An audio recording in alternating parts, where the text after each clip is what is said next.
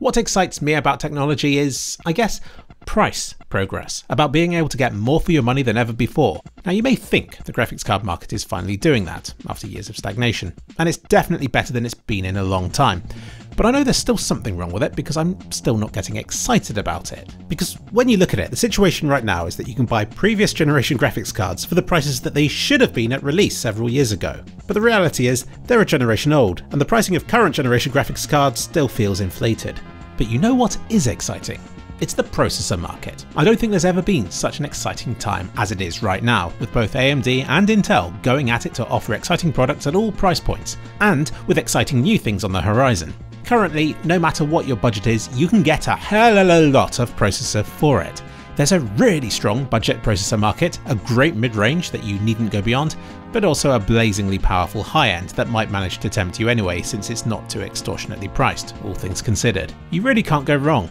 You'd be hard-pressed to find any kind of graphics card for $100, yet $100-ish in CPU land will get you a decent, competent, if slightly older processor. And unlike graphics cards, which risk going obsolete from ever-increasing VRAM or ray tracing requirements, even these older or slower processors can still have value in the home, and will likely remain fit for purpose for many years to come. In fact, $100 is almost enough to get you a whole PC these days. As an example of something I recently bought for the hell of it, this right here is a PC that I got for £112. It comes with 16GB of RAM and a 500GB SSD. Its processor is the slowest, lowest power processor that you can get. This entire PC cost me £112, which is roughly as much as a budget processor on its own would be. But here you're getting a fully functional, self-contained desktop PC, and to prove some kind of point, I made this entire video using this mini PC, just to see if I could. Don't get me wrong, you wouldn't want to use this kind of thing as your main PC. It's got 4 low-powered cores, which seem stuck at 100% usage all of the time, no matter what you're doing. I found it struggles with easier tasks more than I expected it to, but it handled demanding tasks better than I expected it to. It just seemed to keep trundling on, like when you're browsing emails, it feels slightly sluggish. But equally, when editing videos, it's still only slightly sluggish. It's slightly sluggish in ancient games like Operation Flashpoint, yet seems to handle more demanding games like Left 4 Dead 2 better. In other words, it's functional but not optimal for everything. But what makes it exciting isn't its performance, it's that it's a whole desktop PC crammed into such a tiny form factor with such low power consumption and such a low price. The reason I'm talking about it is because it's my latest toy, but it also serves as a perfect baseline for this video, because everything else I'm about to talk about is many times more powerful than this thing is. And remember, this thing can already do most things. I'll spoil the suspense by just showing all of the processor recommendations I'd probably go for right now, from cheapest to most expensive. These would be the gaming recommendations, being the fastest cores for the lowest prices, and here are my productivity choices, being the most multi-core performance for the price point. I do like Intel these days, simply because I used to prefer AMD back when they offered more cores for the price, but now the roles seem to have reversed. Intel are the ones who give a lot more multi-core performance, and AMD are the ones to go for faster cores for stuff like gaming. So in a way, I'd be more wary of anybody who favours the same company as they did back in 2017. So let's talk you through all these processors in more detail. For $100, you can get the Intel 12100, which remains an even more capable office PC than that mini PC was, and doubles up as a great budget gaming option. Since it's so cheap, it will let you invest more of your budget into a graphics card instead, which makes more sense for gaming builds. But even beyond that, this processor still has 4 modern cores. It should be capable of handling most things, even if it won't excel at those things. Which moves us up to about $135, which will get you a 6-core Ryzen 5 600. Remember, $135 in the graphics card market would still only get you an ancient or severely cut down device that wouldn't be fit for many use cases. Yet here in the magical world of CPUs, it will land you a perfectly capable all-rounder, and the Ryzen 5 600 is, in my opinion, good enough for any use case, and should be for many years to come. Now, it's not excitingly fast anymore, but since it comes with 6 cores, which are still only one generation behind the latest, I think that still makes it perfectly capable for any kind of task. As an example, if you had a $2,000 GeForce 4090, the Ryzen 5 600 might not be the most logical or sensible pairing, but it would still get the job done. Another comparison with the graphics card market, in GPU land you're probably looking for the cheapest option that will get you by so as to avoid being ripped off, but in the CPU market, the beauty is how affordable and thus tempting it is to get something beyond what you need. Because like I said, the Ryzen 5 600 is probably all you need, but if you're looking to build a gaming PC, then you could invest a bit more into a 7600 or even an X3D class of processor, and then you'd get the best. Or for productivity? This is where things get really interesting. On the Intel side of things, anything below the 600K is cut down in some way and you tend to sacrifice single core performance. But something like the Intel 13500 gives so many cores for its price you can't really argue with it. Alternatively, you move up to the 14600K and you'll get the single core performance as well.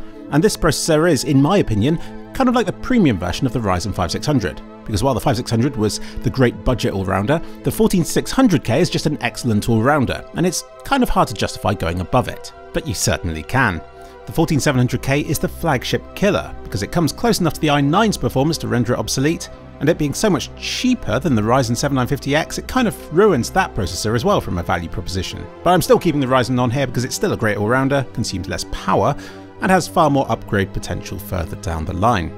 So like I said, no matter what you choose, you can't really go wrong with processors. They all seem so good at the moment, and I get untold amounts of joy just looking up reviews of them and thinking about what I get for various use cases when I'm trying to get to sleep at night. Forget counting sheep, processors are what I dream of in bed. But returning to the Ryzen 5600, it's crazy to think that below that is the 5500 and then below that the 4600G, which in any normal period would be perfectly good budget buys. But since the 5600 only costs about $30 more, and with none of the same hang-ups, it renders those cheaper ones all but obsolete. That is how good the processor market is right now. There was a time, long ago, when the graphics card market was in a similar position.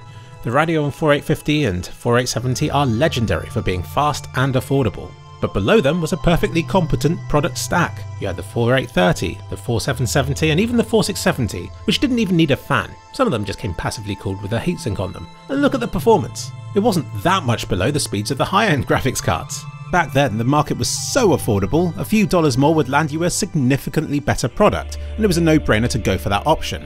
For $50 more than the low end, you'd get the mid-range option, or for an extra $50 on top of that, you'd be jumping into the high end. It's such a far cry from today, where you're talking more like $500 simply to reach the mid-range, or $500 on top of that to enter the high end. God, I miss the old days. Though of course, no matter which one you bought back then, it was rendered obsolete by the next generation, while at least today when you buy something, it'll probably be the same price in 5 years' time. Why is the processor market right now so good? Well, it's because both AMD and Intel are highly competitive. Both offer a range of processors that are worth buying. And what's so exciting about this is that they've gone about offering this in such different ways. I feel like AMD's main processor lineup has kind of stagnated since Ryzen was first released. 7 years later, the 600 tier still has 6 cores, the 700 and 800 still have 8, and the prices for these numbers of cores haven't exactly dropped. So this has been very boring for me to follow.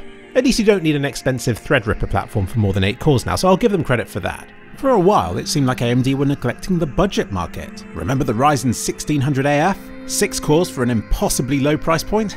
Yeah, they were equally impossible to find. Then it felt like the budget Ryzen 3100 and 3300X were also released in such limited quantities that they couldn't be had anywhere either. And then AMD launched their Ryzen 5000 series, with the cheapest option being a $300 6-core part, and it would be another 18 months before they released anything below that. At least Intel would launch a full stack of processors every year. Their 10 and 11 series weren't well received at all, but they did at least offer decent, affordable and obtainable 4 and 6 core offerings at price points that AMD were neglecting. And have you noticed how weird Intel's pricing is? That's because Intel are releasing them in line with inflation. An i5 or an i7 today will cost almost the exact same amount as one from 15 years ago, but will of course be a lot more powerful and have more cores. But right now I can't criticise AMD for their budget processors. Their support for the ancient AM4 platform is now legendary, and they even released a few more budget options for it this year. Yes, I'm sure it has encouraged many people to stick with it for a while longer, but I'm equally sure it swayed a lot of people to go over to AM5 instead of Intel, in the hope that AMD will give their new platform the same care and long lifespan. So AMD's current lineup is solid enough, but I found their side projects to be the more exciting.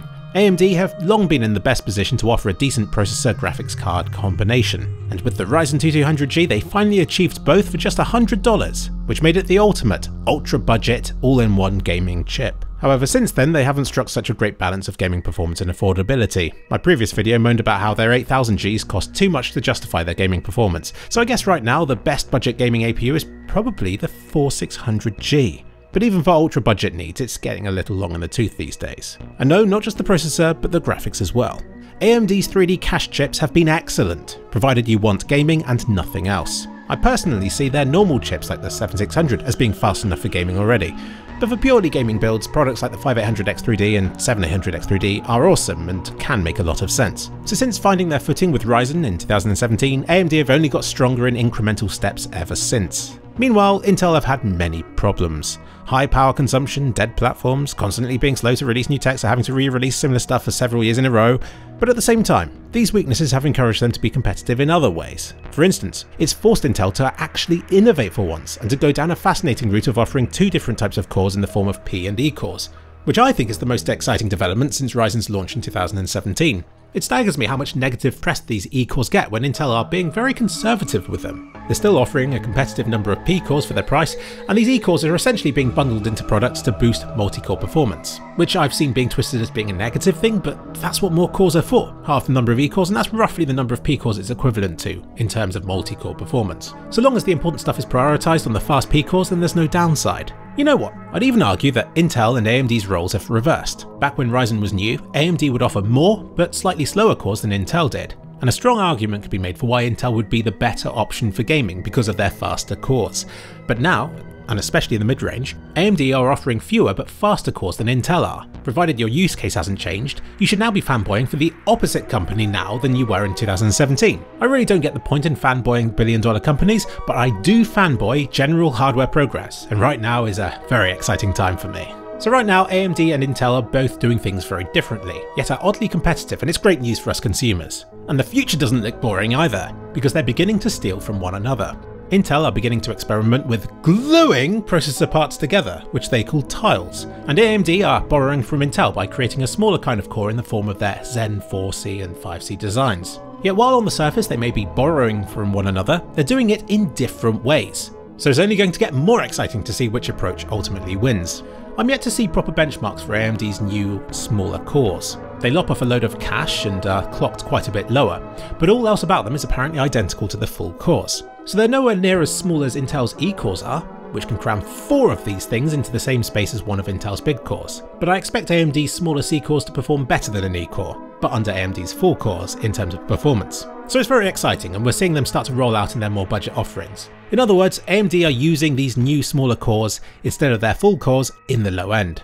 Intel's E-cores are used differently. They tend to increase in number as the price of the processor goes up, where they're increasingly relied on to make up the multi-core performance deficit there would be otherwise between Intel's and AMD's processors. And you now get low-power processors like the N100, which have 4 E-cores and nothing else. Not a single P-core in sight. So it's interesting to see these E-cores not just being used for extra multi-core performance, but also to see it being used as Intel's power-efficient core of choice. Though on the topic of power consumption, Intel are far worse than AMD right now. This isn't something they've really done much about until now. In fact, it's almost as though they've doubled down and embraced their power-hungry nature simply to clock things higher and to edge out AMD for performance at a terrible, terrible cost to power efficiency. But all that's changing with Meteor Lake. These new laptop-only processors, for now, have a bunch of different chips all glued together. Yet Intel's use of this chiplet glue couldn't be more different to AMD's. So AMD glued a bunch of identical chips together to multiply performance. Unfortunately, connecting multiple chips together requires power, so the more they try to string together, the more power that's being used simply to get them to communicate with one another. So you think Intel going down this route would be disastrous for their power efficiency, but due to the way they've done it, it'll actually improve it. So they've got one chip for processor cores, another for graphics cores, and so on.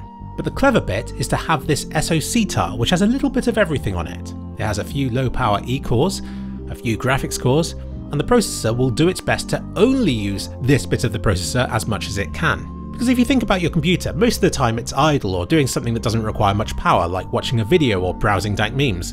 And during these times, this one SoC bit of the processor should be able to deal with the workload itself, which means the processor doesn't need to activate the other bits and to draw more power. It's only when you activate an intensive workload like gaming or rendering that the processor tile will kick in. At that point, extra inefficiency may occur due to there being separate chips communicating with each other. But maybe that doesn't matter if 90% of the time these extra tiles don't even need to be on at all. So it's all very exciting stuff. We're about to find out how successful AMD's and Intel's new strategies will be. Then I have no doubt they'll borrow what works from each other again in their future designs. But for now, the designs couldn't be more different, or my hard-on for hardware more erect.